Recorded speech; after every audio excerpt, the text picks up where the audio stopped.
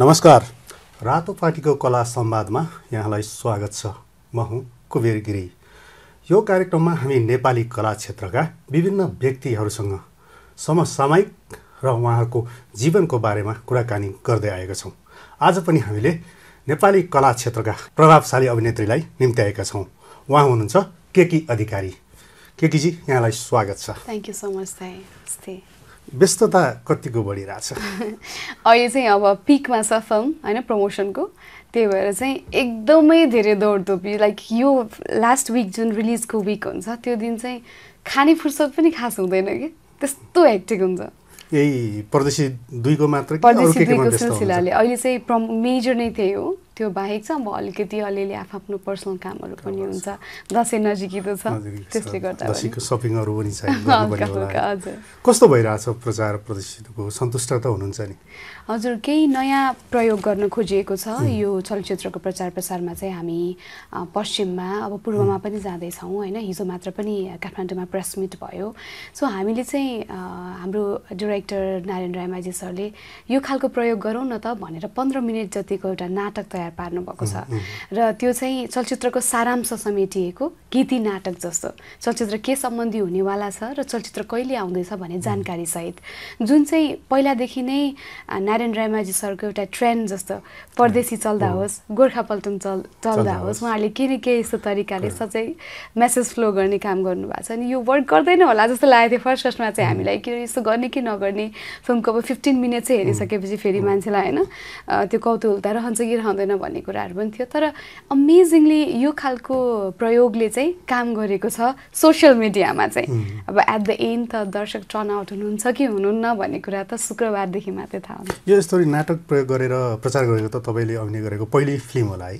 हजुर हजुर, मेरो पनि पहिलो अनुभव यत्रो 33औं चलचित्रमा यो खालको यो तरिकाको प्रचार चाहिँ पहिलोचोटि नै। कस्तो रह्यो अनुभव? सुनाउन अलिकति। एकदमै ओभरवेल्मिङ, किनभने नाटकमा हाम्रो के लुकेको छ भने हाम्रो जुन प्रकारको रङ्गमञ्चको एउटा शैली छ, पहिलेदेखि एउटा सडक नाटक, हामीले त नाटकबाट सुरु गरेको यात्रा हो नि त यो पहिलादेखि। त्यसपछि मात्र टेलिभिजन मुभिजमा आयौँ हामी। त्यो हिसाबले पनि दर्शकलाई अझै पनि एउटा मेसेजफुल एउटा प्रपर तरिकाले कोरियोग्राफ्ड चिज चाहिँ अन फ्लोर स्पोन्टेनियसली देखाउने हो भने पनि एउटा सर्टेन मास चाहिँ ग्यादर गर्न सक्दो रहेछ र त्यसले चाहिँ होल्ड गराउने क्यापासिटी राख्दो रहेछ भन्ने किसिमको। र चलचित्रको बारेमा जानकार पनि भइरहनु भएको छ। त्यसमा मन परेको क्लिप्सहरू विभिन्न सोसियल मिडियामा पर्सनली पोस्ट गरिरहनु भएको छ। अब यसले चाहिँ अर्को मासमा जानको लागि हजुर हेल्प गरिरहेछ। ठिक छ, देशको विभिन्न भूभाग पनि पुग्नु भयो होइन? कस्तो पाउनुभयो परदेशी 2 को दर्शकप्रतिको चाम चाहिँ? हजुर, अब हामी चलचित्र निर्माण गर्छौँ, त्यसलाई रिलिजको लागि तयार पार्छौँ, राम्रो तरिकाले ट्रेलर्सदेखि अरू प्रमोसनल मेटेरियल्स तयार पार्छौँ। तर प्रचार प्रसार गर्ने क्रममा चाहिँ फेरि कहाँ हामीलाई अलिकति कमजोरीहरू रहन पुग्छ कि त्यो लास्ट मिनट वर्कहरू हुन्छ। मेबी त्यतिखेरसम्म एउटा त्यो एनर्जी, एफर्ट, फाइनेन्सियली पनि अलिक ड्रेन्ड भइसकेको स्टेजमा पुगेको हुन्छ नि त टिम। त्यसले गर्दाखेरि चाहिँ त्यो उत्साह त्यो बेलासम्म राखिराख्नु भनेको कुनै पनि चलचित्रको लागि सबैभन्दा महत्त्वपूर्ण कुरा रहेछ। र त्यो चिज चाहिँ परदेशी 2 को टिममा मैले पाएँ। र पश्चिममा पनि धेरै समय खर्चेर कुनै एउटा स्थलमा पनि 2 दिन लगाएर चितवन, बुटवल, कोहलपुर, नेपालगञ्ज हुँदै हामी पोखरा हुँदै आयौँ। सो 2 दिनको टाइम खर्चिनु, विभिन्न कलेजेसहरू भिजिट गर्नु, एभ्री कलेजेसमा नाटकहरू प्रदर्शन गर्नु, त्यस पछाडि हामीले गएर चलचित्रको बारेमा केही बोल्नु, यो समग्रमा एउटा नयाँ किसिमको अनुभूति, एउटा नयाँ अडियन्स माझ पुगे जस्तो मलाई आफैलाई पनि अनुभव।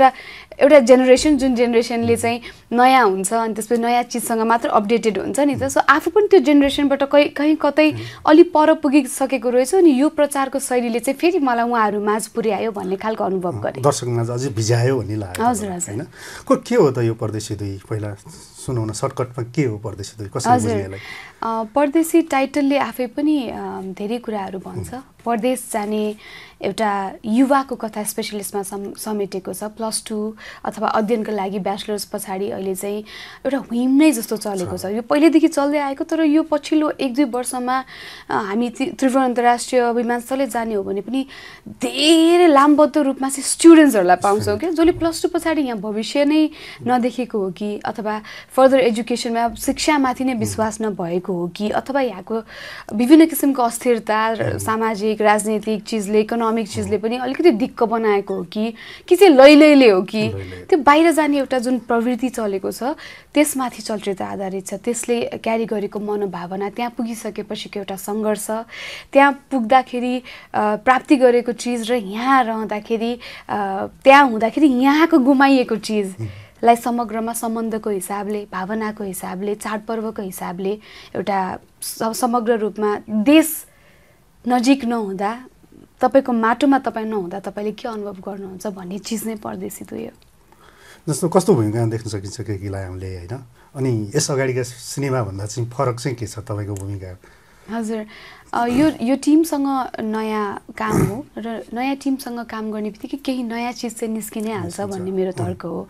काम गर्ने तरिका फरक हुन्छ, पात्र लगभग उस्तै जस्तो गरे पनि केही नयाँ काम निस्किन्छ। त्यो चलचित्रभरिमा मेरो प्रस्तुति कुनै अर्को चलचित्रसँग मिल्दोजुल्दो फिल भए पनि कथा शैली फरक हुने बित्तिकै नयाँ रूपमा मलाई पक्का पनि पाउनुहुन्छ। यसमा चाहिँ संस्कृति नाम गरेको एउटा युवती जो चाहिँ एउटा स्वास्थ्यकर्मी पनि हो र एक किसिमले एउटा यस्तो खालको द्वन्द्व छ यो पात्रमा कि त्यो देशमै रहने कि विदेशमा आफ्नो साथीभाइसँग एउटा ट्रेन्डमा चल्ने, आफ्नै देशमा बसेर समाजसेवा गर्ने कि भन्ने एउटा यो द्वन्द्वमा चल्ने धेरैवटा जमात पनि हुनुहुन्छ। एउटा जमात छ जो आफ्नो देशमा बस्न पनि चाहनुहुन्छ तर विभिन्न कारणले गर्दा फेरि जाउँ कि जस्तो एउटा फिलिङ, त्यो खालको एउटा द्वन्द्व बीच परेको पात्रको रूपमा संस्कृतिलाई पाउनुहुन्छ।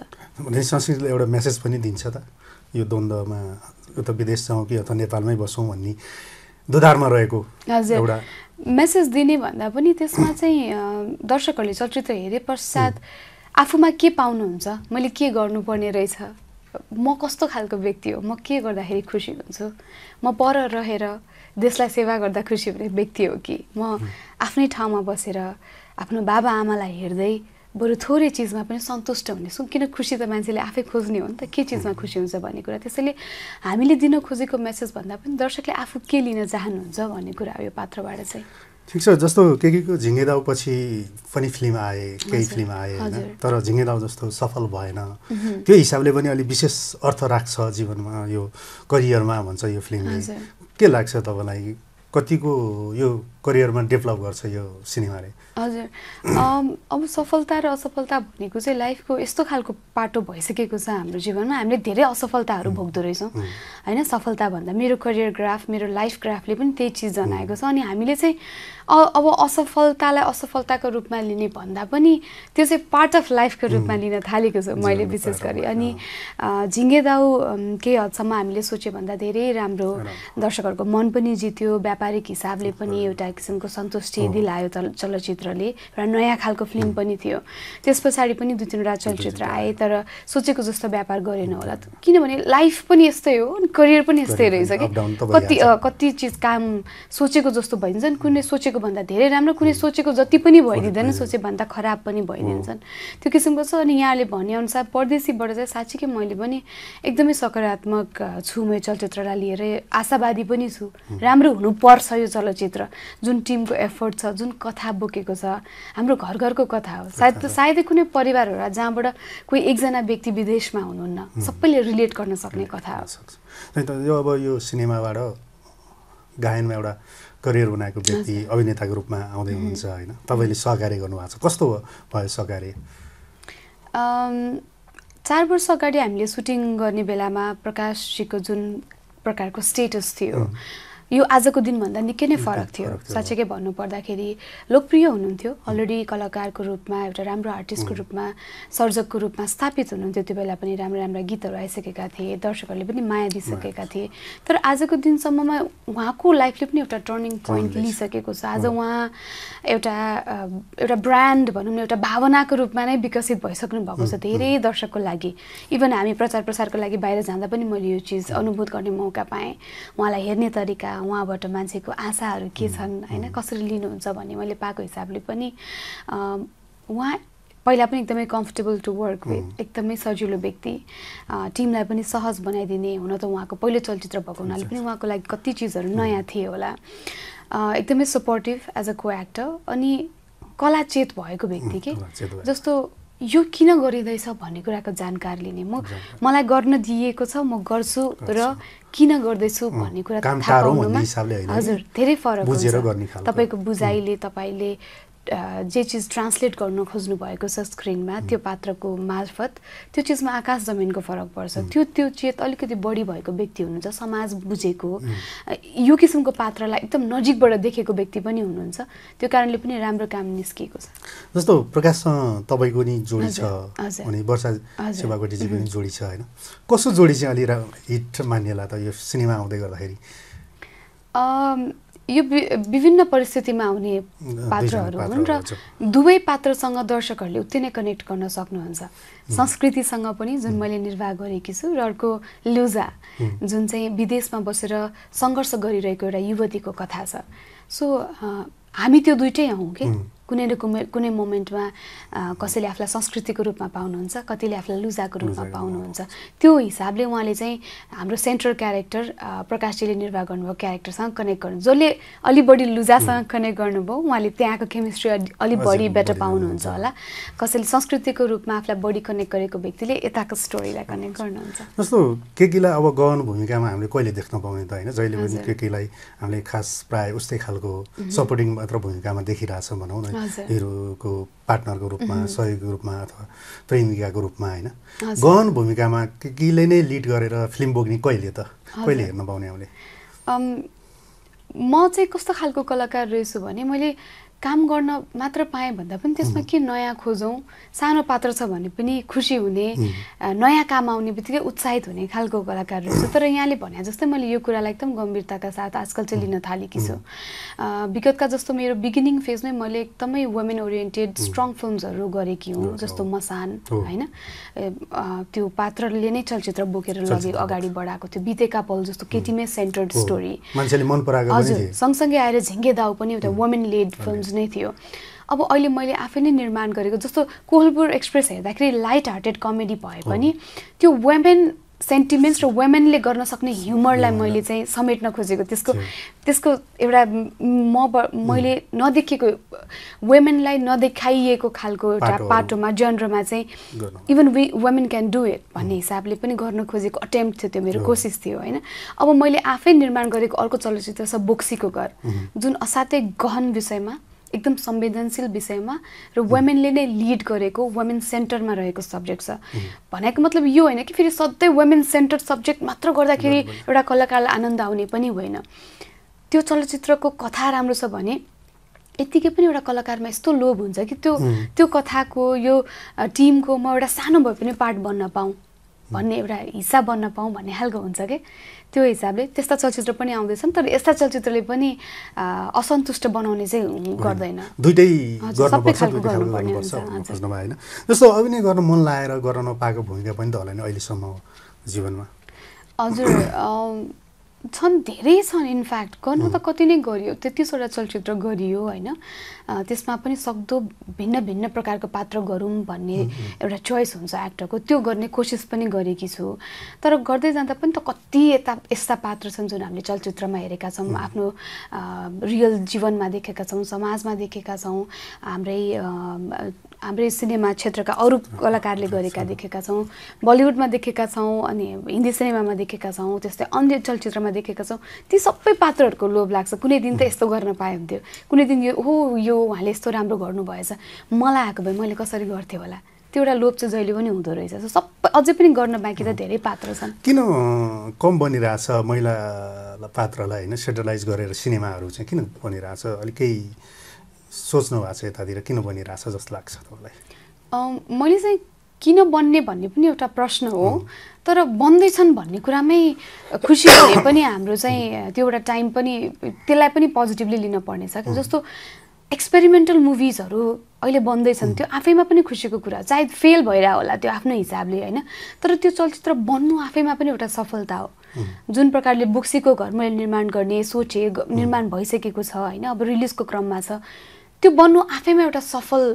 भइसकेको छ के त्यसले त्यो त्यहाँसम्मको त्यसले आफ्नो यात्रा तय गर्नु त्यो हिसाबले जुन प्रकारको यो जुलेबी जस्तो फिल्महरू बनिरहेका छन् आउने विगतका दिनहरूमा धेरै एक्सपेरिमेन्टल मुभिजहरू मैले ठ्याक्कै अहिले नामहरू भुले पनि होला जस्तो ऐँचो पैँचो नै भनौँ न कमर्सियल फिल्मलाई हेर्ने हो भने वुमेनलाई लिडमा राखेर एउटा पोलिटिकल ड्रामा देखाउन खोजिएको छ।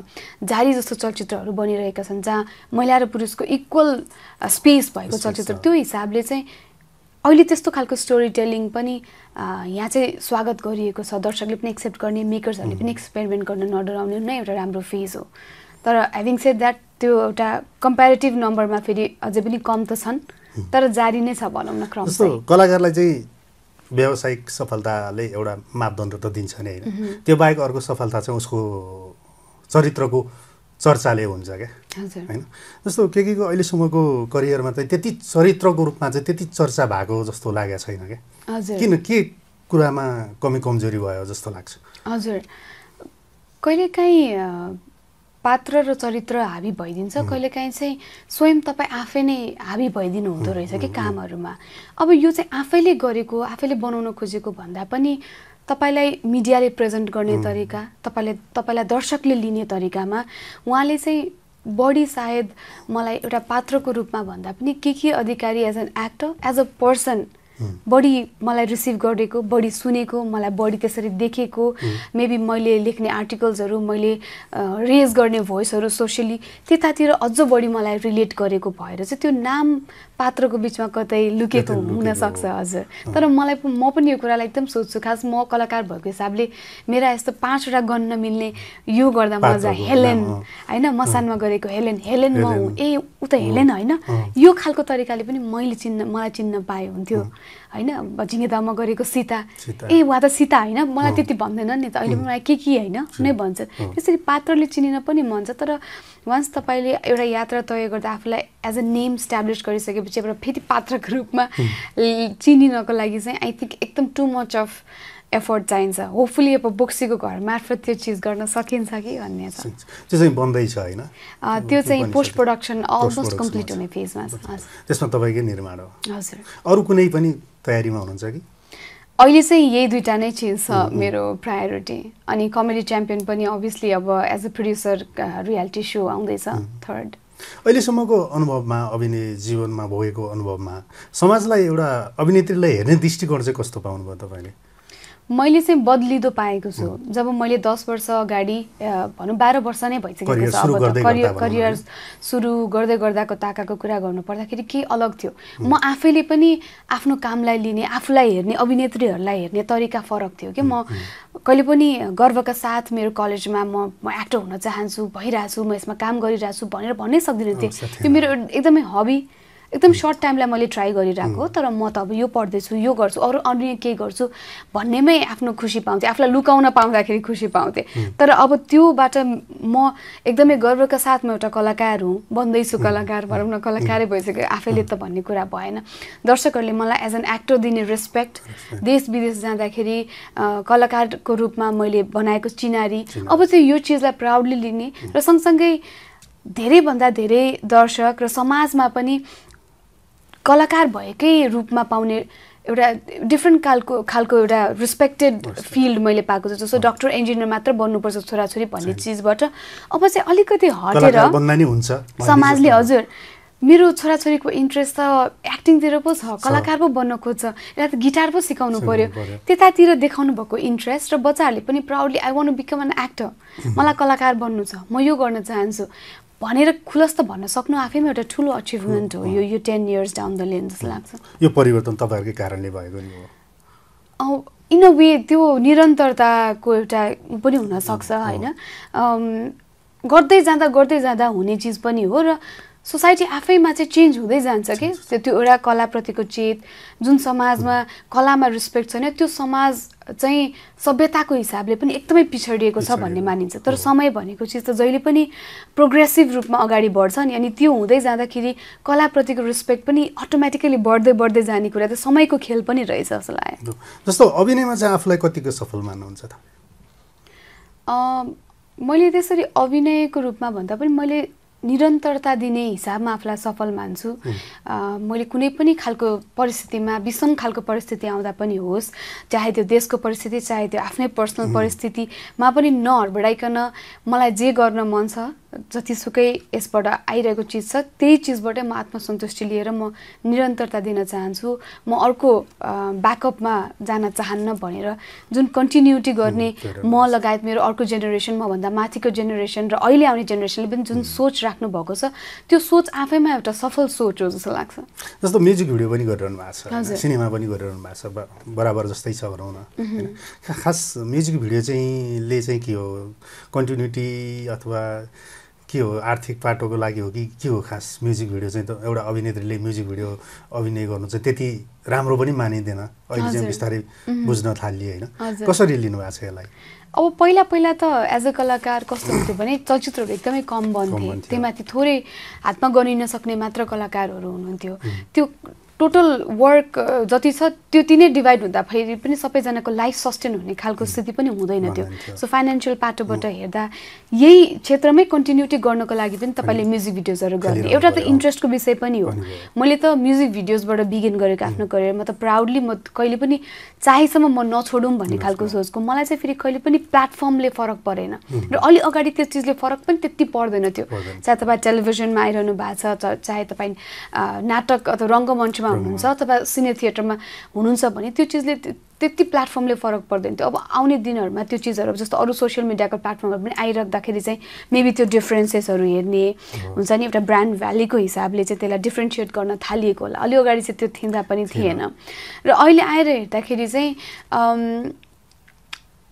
कुनै हिसाबले चाहिँ तपाईँले भने जस्तै फाइनेन्सियली आफूलाई स्टेबल गर्नको लागि पनि कति कामहरू गरिन्छ। किनभने हामी चलचित्र गर्दाखेरि साँच्चै भन्नुपर्दा कहिले पनि पैसा हेर्दैनौँ, पैसा हेरेर गर्न सकिने खालको अवस्था पनि छैन।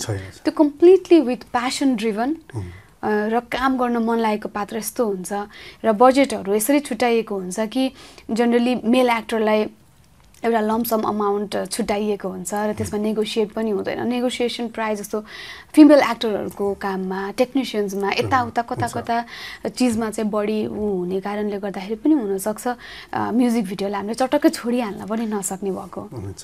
त्यसले सजेस्ट हुन पनि सजिलो गर्छ होइन। जस्तो अब तपाईँ विवाहित पनि हो, कस्तो चलिरहेको छ विवाहित जीवन? ठिक छ, एक हिसाबले अगाडि बढिरहेको छ। एकअर्कालाई चिन्ने जान्ने एउटा समय दिने त्यति धेरै मौका नपाए पनि विवाह भनेको चाहिँ एउटा सहकार्य हो नि त, लङ जर्नी हो। सो यो त भर्खर बिगिनिङ छ अनि सुरुवाती दिन राम्रै छ भन्नुपर्छ। जस्तो विवाहपछिको कलाकारितामा केही अप्ठ्यारो महसुस हुन्छ? केही जिम्मेवारीहरू पर्सनल रूपमा बढ्छन् जुन एकदमै नेचुरल हो तपाईँको होइन। तपाईँ सिङ्गल हुनु र तपाईँ एउटा वैवाहिक जीवनमा बाँधिने बित्तिकै त तपाईँको रेस्पोन्सिबिलिटी बढिहाल्यो एज एन इन्डिभिजुअल।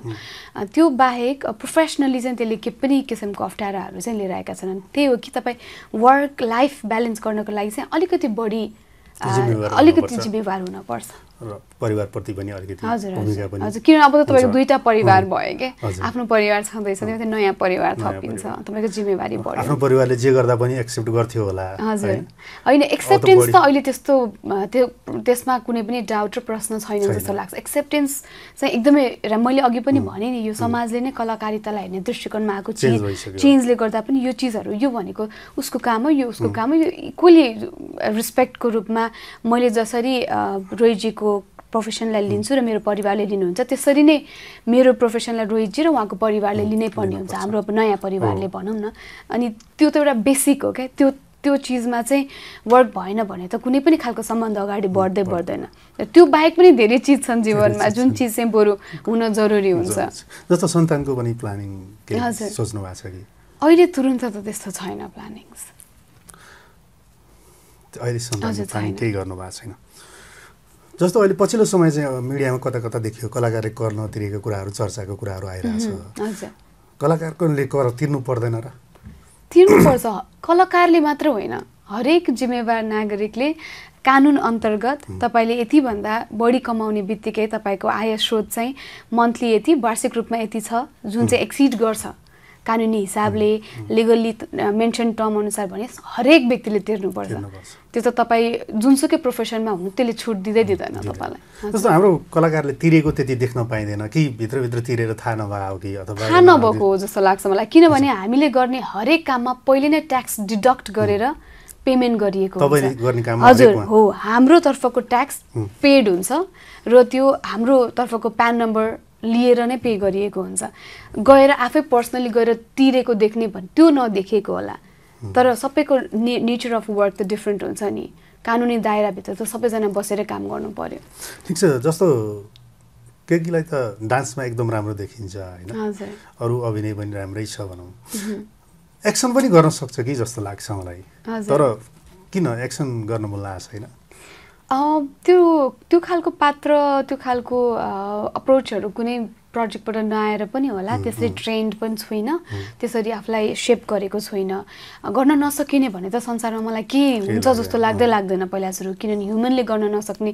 यो अर्को कुनै ह्युमनले गरिरहेछ भने बेटर र नट बेटर हुन्छ नि कम अलिकति राम्रो र त्यो नराम्रो अलिकति राम्रो देखिएन भन्ने आफ्नो कुरा होला तर गर्न नसकिने भन्ने त के पनि हो गर्न चाहिँ मन लागेको छ लोभ चाहिँ मन छ मलाई त सबै खालको पात्रको लोभ छ अभिनेत्रीको समाजप्रतिको एउटा कर्तव्य पनि त हुन्छ होला नि जुन हामीले अहिले कोही कोहीले गरेको देखिन्छ कोही कोहीले पुरा गरेन के हुन्छ अभिनेत्रीको समाजप्रतिको कर्तव्य होइन समाजप्रति तपाईले चासो राख्नु समाज बुझ्नु र परेको बेलामा त्यो भोइस बन्नु तपाईलाई जसले चाहिँ एउटा रिस्पेक्ट दिएर त्यो एउटा पोजिसन दिएको छ तपाईको भोइस सुन्छन् तपाईलाई माया गर्छन् उहाँहरूको भोइस बन्दिन सक्नु तपाईको आफ्नै आत्मसन्तुष्टिको लागि पनि हो मेजर त किनभने सोशल रेस्पोन्सिबिलिटी सोशल रिकग्निसन भन्ने चिज त जहिले पनि हायरार्कीको टपमा पर्छ ह्युमन्सको होइन सो मलाई चाहिँ जति सक्दो जुन समाजले तपाईलाई सबै चिज दिएको छ त्यो समाजलाई केही न केही तरिकाले चाहिँ तपाईले ब्याक दिन सक्नु भयो भने चाहिँ त्यो जहिले पनि सुनमा सुगन्ध हुन्छ जस्तो लाग्छ जस्तो अहिले पछिल्लो समय फिल्म नचल्नुको अलिकति समस्या छ क्या फिल्म त निर्माण भएको छ मेकिङमा गुणस्तर बढाएको छ कलाकारको अभिनयमा राम्रो भएको छ होइन फिल्मको व्यवसाय भइरहेछ होइन यसलाई चाहिँ कसरी हेर्नु भएको छ एउटा अभिनेत्रीको हिसाबले मैले चाहिँ अहिलेको समयलाई नै त्यसरी हेर्छु जुन प्रकारले व्यापार व्यवसायको कुराहरू होस् अन्य सेयर मार्केटको कुराहरू होस् अन्य अरू फिल्डको कुरा म जहाँ जाउँ होइन सानो पसलदेखि लिएर ठुला ठुला व्यवसायसम्म हरेक क्षेत्रमा मैले अहिले सुनिने यही एउटा कुरा हो कि व्यापार भइरहेको छैन अथवा भनौँ न सस्टेन गर्न गाह्रो छ अहिले त म सर्भाइभल फेजमा छु यो फेज चाहिँ सर्भाइभ मात्र गर्न सके पनि यो खालको चिज चलिरहेको बेलामा इन्टरटेनमेन्ट इन्डस्ट्री कला यो भनेको चाहिँ झन् लग्जरी हो कि यो बेसिक होइन पहिला त मान्छेको बेसिक चिजहरू कम्प्लिट भएपछि मात्र मान्छेले इन्टरटेनमेन्टलाई चाहिँ अपनाउने हो त्यो कारणले गर्दाखेरि अहिले जति पनि चिज भइरहेछ जस्तो खालको व्यापार गरिरहेछ पछिल्लो दिनमा नेपाली चलचित्रहरूले हामी अहिलेको समयमा चाहिँ मेबी त्यतिमै खुसी हुने पनि समय छ किनभने आउने दिनहरू बेटर डेज त आउने नै छन् कमसेकम यो फेजलाई चाहिँ सँगै मिलेर सर्भाइभ गरौँ न भन्ने छ कहिलेकाहीँ कलाकारलाई अरूले गरेको भूमिका वा भन्ने जस्तो होइन त्यो भूमिका मलाई पाए हुन्थ्यो भन्ने जस्तो लोभ हुन्छ कि हुँदैन होला हुन्छ नि सधैँ हुन्छ तपाईलाई त्यस्तो लोभ लागेको भूमिका मलाई त परदेशी दुईमै लोभ लागेको छ मलाई त प्रकाशजीले गरेको पात्र मैले गर्न पाएको भए हुन्थ्यो नि त्यो क्यारेक्टर एउटा फिमेलको पर्सपेक्टिभबाट भन्ने लाग्छ मलाई चाहिँ त्यस्तो गर्न पर्छ त्यस्तो त मलाई कति हुन्छ कहिलेकाहीँ फिमेलकै क्यारेक्टर हुन्छ कहिले प्रायः जस्तो चाहिँ मेल किनभने जनरली मेलको क्यारेक्टरमा अलि बढी रिसर्च अलि बढी केन्द्रित हुन्छ नि त हाम्रो कथाहरू अनि यो पात्रमा किन फिमेल नसोचेको होला जस्तो खालको मलाई जहिले नै हुन्छ त्यो चाहिँ अभिनयपट्टिको लगाव पनि त हो नि हैन हजुर हजुर यस्तो खालको गर्न पाए हुन्थ्यो जस्तो हुन्छ ठिक छ केकीजी तपाईँले हामीलाई समय दिनुभयो होइन अब लगभग कुराकानीको हामी अन्तमा बिट मार्ने बेला भएको छ परदेशी 2 रिलिज हुँदैछ आगामी शुक्रबारबाट हामीलाई हेरिरहनु भएको दर्शकलाई चाहिँ के भन्नुहुन्छ चलचित्र भनेको एउटा समाजलाई एउटा दर्पण पनि हो होइन समाज कस्तो छ कस्तो हुनपर्छ भन्ने सो हामीले परदेशीको कथा उठाएको भनेको हाम्रो घर घरको कथा हामीले कनेक्ट गर्ने चिज र मनमा एउटा प्रश्न लिएर कि हाम्रो दायित्व के हो त as a citizen of the country भन्ने हिसाबले पनि र मूलतया एन्टरटेनमेन्टको लागि पनि यो चलचित्र चाहिँ हेर्नुपर्छ सामाजिक र एउटा पारिवारिक चलचित्र कमै भन्छ होइन परिवारसँग गएर हेर्ने मिल्ने त्यहीमाथि हामी असोज 26 भनेपछि दसैँको छेकोमा फिल्म रिलिज हुँदैछ दसैँको समय भन्ने बित्तिकै हामीले चाहिँ परिवारलाई दिने समय परिवारसँग कसरी मिठो समय बिताउने भन्ने हो त्यो मध्येमा एउटा राम्रो अप्सन लिएर आएको छ यो पटक चाहिँ परदेशी 2 ले तपाईहरुलाई दसैँमा गएर हेर्न सक्नुहुन्छ चलचित्रको प्रिमियर पनि भइसकेको छ बागलुङमा अत्यन्त राम्रो रेस्पोन्स छ र तपाईँले नारायण रायमाझी सरको अघिल्लो फिल्महरू हेर्नुभएको छ परदेशी गोर्खा पल्टन भनेदेखि तपाईँ नै पर्फेक्ट अडियन्स हो यो चलचित्रको होइन तपाईँले त्यो स्टोरी टेलिङ मन पराउनुहुन्छ सरल एकदम सहज तरिकाले बगेको एउटा नेपालीको हाम्रो अथेन्टिक हाम्रो अर्ग्यानिक हाम्रो मन छुने आफ्नै कथा हेर्नको लागि परदेशी 2 गएर हेर्नु होला। धन्यवाद केकीजी, तपाईँले हामीलाई रातोपाटीलाई समय दिनुभयो होइन, त्यसको लागि तपाईँलाई धेरै धेरै धन्यवाद। आगामी दिनमा पनि हामी यसै गरी कुराकानी गर्दै थ्याङ्क यू तपाईँलाई पनि थ्याङ्क यू। दर्शकबिन यो कुराकानी यहाँलाई कस्तो लाग्यो? आगामी शुक्रबारबाट रिलिज हुने चलचित्र परदेशी 2 अवश्य हेर्नुहोला। आगामी दिनमा हामी यस्तै कुराकानीको साथ फेरि पनि उपस्थित हुनेछौँ। त्यतिन्जेलसम्मको लागि हामी सबैलाई बिदा दिनुहोस्। नमस्ते।